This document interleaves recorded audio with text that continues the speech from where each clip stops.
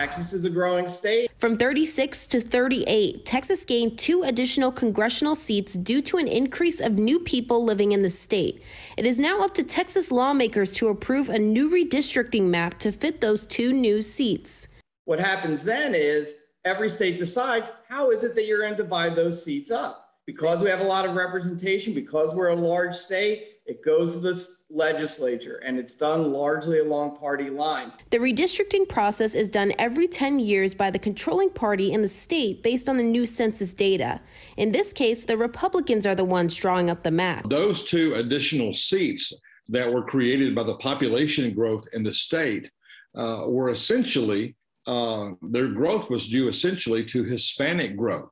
However, the Hispanic control of those districts was essentially eliminated by the redistricting plan. Eddie Carter is an assistant professor at Prairie View A&M University. Based on the map, he believes the Republicans went in with the plan to secure their control. Republicans essentially secured their grip on Texas politics for what is essentially the next 10 years. Via the redistricting maps and guidelines. The new map includes Austin as their own district. When compared to other maps, it was split up. Carter says this was more than likely done on purpose. It carved out the Democrats and gave them their own district with regard to the 37th district.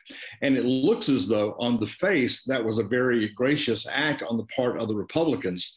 But really the intention and the legislative motivation behind that was simply to prevent surrounding Republican areas from being in districts from being overtaken by Democratic growth in those areas. One thing political science experts can agree on is that once this map is passed, there will be lawsuits filed to fight it. For now, there will be a conference committee to hash out the final product before going to the governor's desk for final approval. They will iron out the final details. What's going to come out of that committee is very much what we saw last night, with a Republican edge of maybe +2 seats, and the new seats that Texas got most likely going to the Republicans.